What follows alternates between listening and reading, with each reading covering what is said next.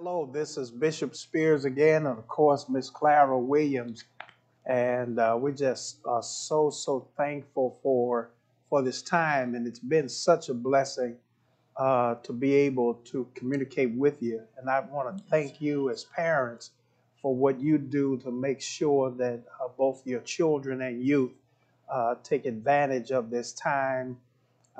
It's been so exciting. And then I'm so thankful for both Elder Cherie Timms and, of course, Sister Tiffany Neely, who provides leadership for our children and our youth. Thank you so much for the Zooming time that you provide. And just so awesome that parents, you allow your children to participate. And we're so grateful. Man, you can tell that today is an amazing day after the 4th of July. I didn't get a chance to share it, but 25 years ago today is when I preached the first Sunday as a pastor. Wow. Today, amen. It's your anniversary. Yeah. Happy anniversary. Yes, 25 years ago today. Yes. I was the first Sunday in 1995. So I'm so thankful and just grateful. Let's bow for a word of prayer. Father, we bless you and praise you, God, for this place and time, and just love on you, God. Thank you, Lord, for your word. And we're just so thankful, Lord, for all that you do. God, we give you all of the glory. We give you all of the glory, God. We thank you in advance for what you're going to do. Yes, in God. Jesus' name. In Jesus' name. Amen. Amen. And amen. amen. Amen. I'm walking through this. This is just, my heart is still high and heavy, just rejoicing, praising the Lord. And I'm just so grateful. That text in Jeremiah it's in the term of preachers, it's portable. It can preach anywhere at any time, living through disappointments. And a lot of people are experiencing that. We never thought that even children would live through some area of disappointments. And I'm sure for them it's a little different. Disappointment in terms of summer vacations, right. Disappointment in terms of being able to travel or do some things that their families normally do.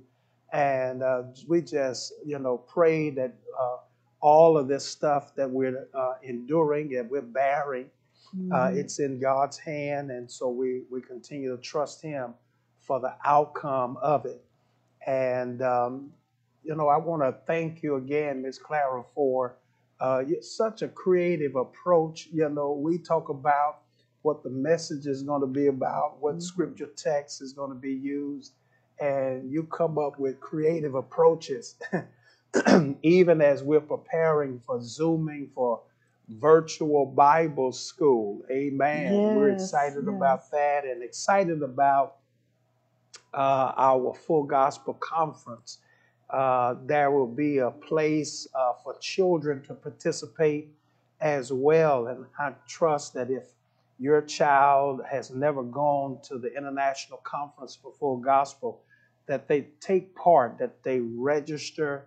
It's free of charge. It's virtual, as we've been doing everything. But there are opportunities that even our babies, our children, and our youth, of course, our young adults as well, can take advantage of the conference. And so we're looking forward to that on this week. We're just so excited. Miss Clara, what do you have for us today? Well, Bishop, I have a sponge, and it's just a simple sponge. But I brought this, friends, because I first of all wanted to ask the question, what do we do with a sponge? Bishop, can you help me? What do we do with a sponge? I was thinking about that. A sponge kind of consumes, it retains It does. in terms of water or liquid. Mm-hmm. We use it sometimes for cleaning up. Absolutely. We use a sponge. If you're a great dishwasher, you may use a sponge. That was, that was one of my chores growing up. I had to wash those old dishes. Kitchen duty. Yeah, kitchen duty. Okay. All right. Well, were you done? I don't I want to am, interrupt yes. you. Well, I think you're right on target with what I was hoping you would say about a sponge, because it is used for cleaning and it does absorb. You know, Absorb. if we put it in water, it would fill up with whatever the water contains. And sometimes it's dirty water. If we're on kitchen duty Yes. and we're cleaning up, the water gets dirty Yes. and it seeps into the sponge. So today, friends, I want you to consider the sponge as you and I. And sometimes we get consumed, we get filled up with the cares of life, the Wow. disappointments of life, and sometimes it's like that dirty water. Yes. It gets all soaked up, and then when life comes and it squeezes Yes. whatever's on the inside out. Right. And so my thought is if we have a lot of disappointment that's built up on the inside, when life comes and squeezes us, when we have disappointments, that's a squeeze. When we have frustrations, that's a squeeze. When we can't go to summer day camp like we've been going to, Yes. that's a That's a squeeze. squeeze. You know, when we can't go on field trips and play with our friends at the park, that's a squeeze. Those are disappointments that consume us. Yes. But the important thing to remember, friends, is what do we do when the squeeze comes out? Is it going to be dirty water? Are we going to have a mean heart and spirit? Are we going to be disappointed and say those things? Or are we going to do what the Bible encourages us to do? When life happens and it's squeezed, we have to give God the glory. You said earlier, Amen. He's got it. We've got to know that He is in control. Yes. And when life is squeezing us, we can let the joy and the love and the Amen. peace come out. So that really is, I mean, just a great illustration, because even as you were squeezing, sometimes your hand as you squeeze the what is The that called? sponge? Sponge. It operates as God's hand, because there are some times when God is squeezing, to get out of us, the breakage. When I was talking about going down to the potter's house, Mm-hmm. the amazing thing is that the Bible says that the potter's house, there's a breaking. Mm-hmm. And what God does is, in that process of breaking, that He used the same material, the same clay that He uses in terms of breaking. There is a process that He uses to put that metal or that material back together, so that He uses the same. And so He gets His best work done out of us sometimes, even as life is squeezing Mm-hmm. the worst out of us. God is also helping to move the worst so that He can put some more into us. And I love the way the sponge bounces back, and so I think God has given us as believers the wherewithal to be able to bounce back. Absolutely. Yeah, He's given us the wherewithal to be able to bounce back. And like the sponge, that's a durable sponge, but it is also what God does. He places inside of us a strength that we're not even familiar with. We don't even really know it's there Mm-hmm. until after tragedy or some disappointment occurs. And what is amazing, can you imagine the excitement that a young person who discovers the gifting of God, the ability of God, so early on, Mm-hmm. and there were some young people who are smart, who are intelligent, who are spiritual, Mm-hmm. early on, they Right. learn that, God is in control, and they can provide some creative, imagination for ideas in terms of like the sponge, Mm-hmm. what God can get from them in terms of good.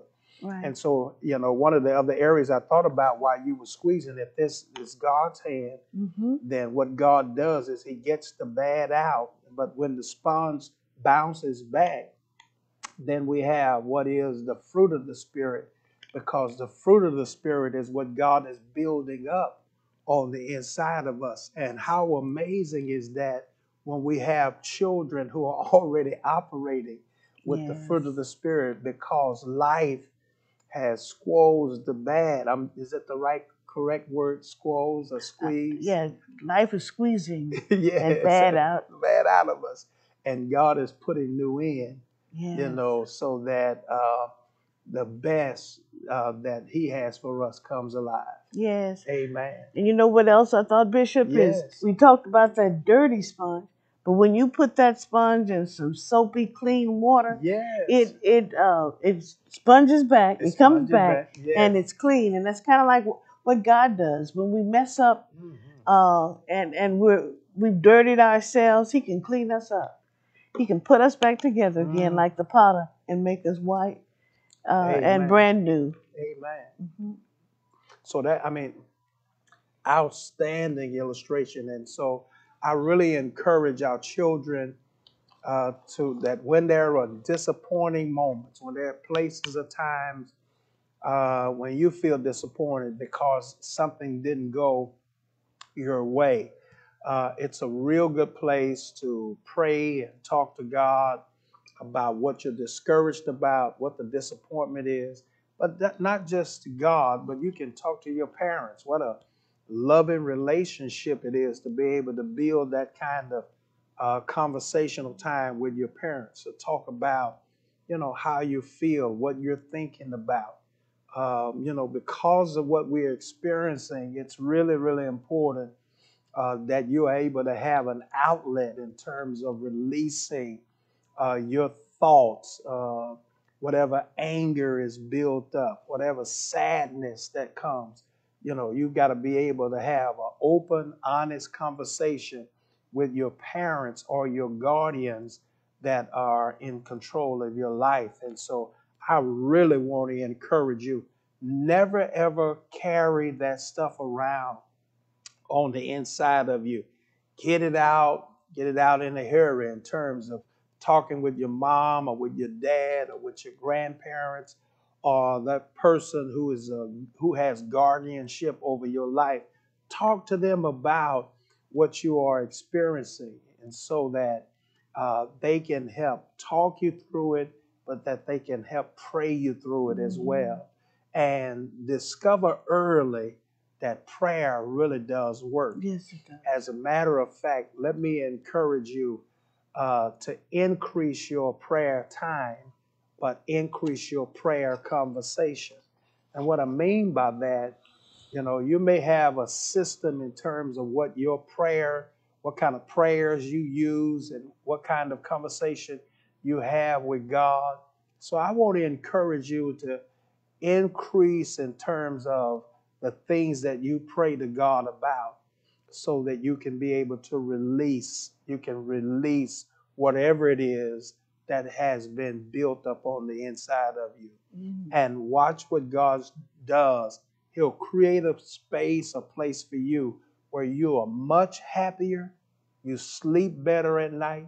You get rid of whatever it is in terms of bad dreams and fearful about even sleeping in the dark. All of those things can be covered if you spend the time in prayer and then having conversation with your parents and or your guardians. And never ever be afraid to say that you're frightened about something. Never ever keep that from your parents. Always share those moments with them, because it's so important to do that. And it's so important to build a strong, strong relationship with your mom and dad. Amen. Amen. Amen. Amen. And one last thought, Bishop, is whatever's squeezed out, it really does affect the people around you. Amen. And they're concerned about you, friends, and they want to be able to help. And so squeezing it out actually will lift the load. This gets heavy when it's full of water. It does. But when the water is squeezed out, the load has been lightened. Amen. Yeah. Well, listen, we are so excited and we thank God for this time. Pray that you've been blessed. Don't forget virtual Bible school. Amen. We're Amen. looking forward. It's going to be fun. It's going to be a special time for you, special day that's prepared, and we're looking forward to a great, great time. Not just the virtual Bible school, but also our international conference of full Absolutely. gospel will happen on Thursday and Friday. We'll get those times to you. We'll get the information to you so that you can register to participate in the conference. I promise you, it's going to be fun. It's going to be exciting. And you're going to learn quite a bit about our Lord and about our God. The Lord bless you and keep you. The Lord make his face shine upon you, be gracious unto you, and the Lord grant you peace until we meet again. See you later.